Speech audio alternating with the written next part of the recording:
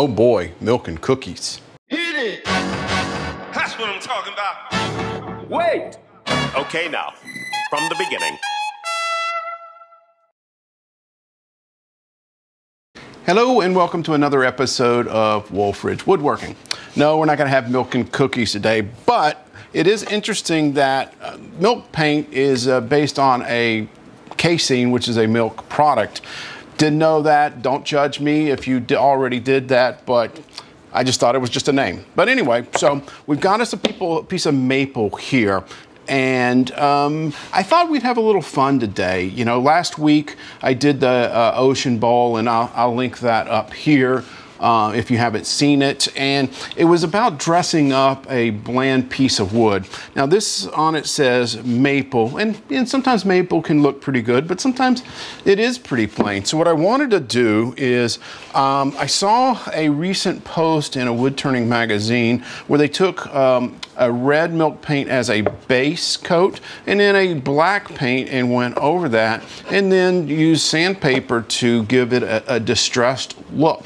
So the inside is just going to be the plain wood grain, outside is going to be a combination of these. So I thought we would just have a little bit of fun today and try something different, do a little bit experiment and just see how that works out. So I've already cut the wood on a circle. It's about 5 inches, between 5 and 6 inches wide and about 2 to 3 inches tall. So I'm going to throw it up on the lathe and let's see what we can make.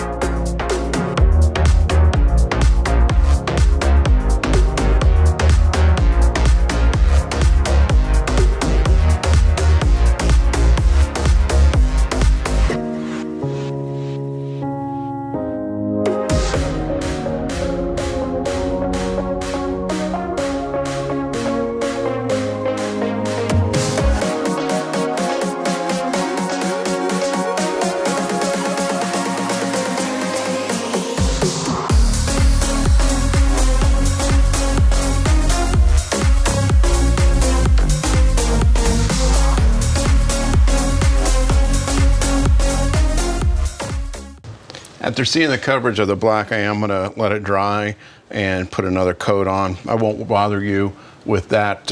We'll come back and it'll be tomorrow and we'll be ready to sand.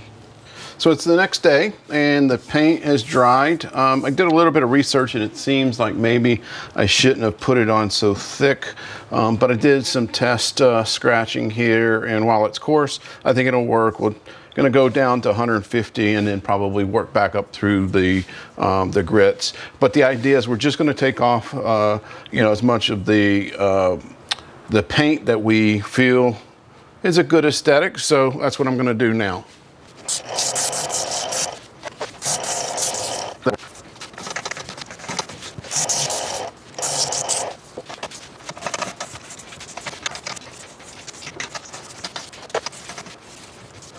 a little bit more off than I wanted, but it had a nice side effect. It got some of the underneath maple coming through. So I'm gonna throw some sanding sealer on it, go with the Axe abrasive paste and then the restoring, and let's see what it looks like, and then we'll decide if we want to do something else with it.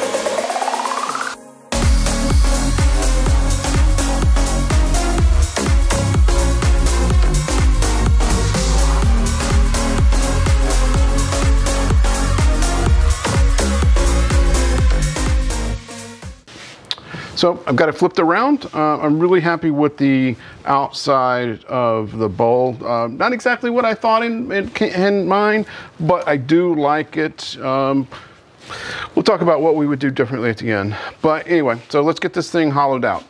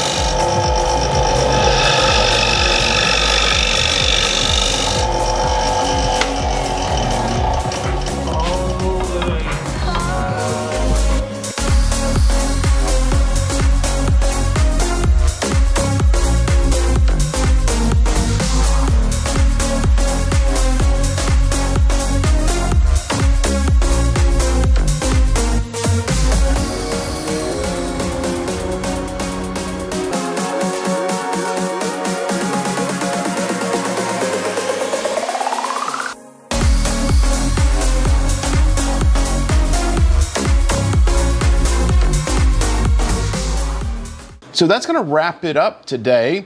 It turned out really nice. Not exactly the way I had it in my head, but I like it. I think next time what it needs to do is not put such a heavy coat on the outside. Probably should have put one coat and then just made it, watered it down a little bit, because this is milk paint. It is made with water. But anyway, so that would have, I think, left a little bit more of the black on. And the other thing is I went with 150, and I looked good at 150, but by the time I got it back up to 400, it had taken even more off. So again, just a couple of things that, you know, maybe if you want to do this, maybe do it differently, is go light on the final coats or on the top coat, and then use a higher grit sandpaper. But all in all, you know, let me know what you think. You know, give me a thumbs up if you like this. Give me a thumbs down if you didn't. However, I'm going to give it 2 thumbs up because I really enjoyed it. Again, one more thing is I'm using more and more of my traditional tools. Nothing against you know, the carbides, but I do want to, you know, enhance my skills and be able to do different things. So nothing against carbides, still use them, but again, just trying to you know, get a little bit more experience. So I really appreciate you sticking around with me. If you are new to the channel and you want to see other content like this, click down here. If you're not a subscriber, click up here to become one, and click that bell so that you're notified when I upload a new video. And as always, I wish you and your family a blessed day. Thank you.